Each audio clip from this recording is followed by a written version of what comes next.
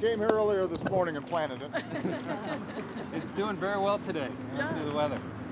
Well, I was going to say is that this is a very special residence. I think I can tell you everything about it. But one of the special things is Jackie Chan grew up here. He actually learned how to kickbox here. His parents were on the MC staff. Who knew? Yeah, they actually have Jackie's kickboxing bag up there. And the other thing is what I mentioned before, which was, at the time to lead the foundation here, there had been unbroken set of victories by the Imperial forces coming on the peninsula, bombed Darwin, Pearl Harbor's in ruins, and there wasn't really a lot of thought that we were just about to hit the pivot point in that war. And that was the moment when they laid a foundation on the highest hill, built the biggest house, first embassy in Canberra. I think is a testament to who we are and our faith in each other.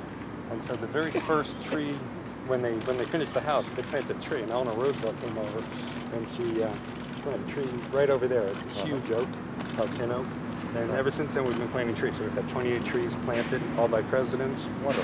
Chief Justice, Associate Justice, Warren Christopher's tree passed away this year. So. And well, I'm honored. I'm honored, and this is a white oak from Illinois that was supposed to be planted by me on the previous trip that I had to cancel.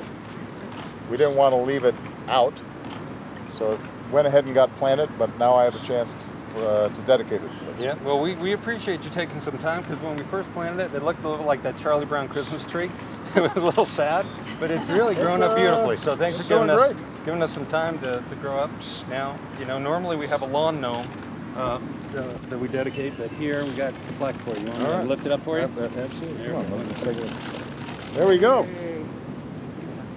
This white oak tree, dedicated by me to commemorate my visit to Australia. And Jeffrey, thank you for the outstanding work that you're doing. Thank you. All right. I hope to come back and see it nice and tall. Yeah, well, we're looking forward to having you back. I think people kind of like you around here. Absolutely. Thank you, everybody. Bye. Thank you. Bye.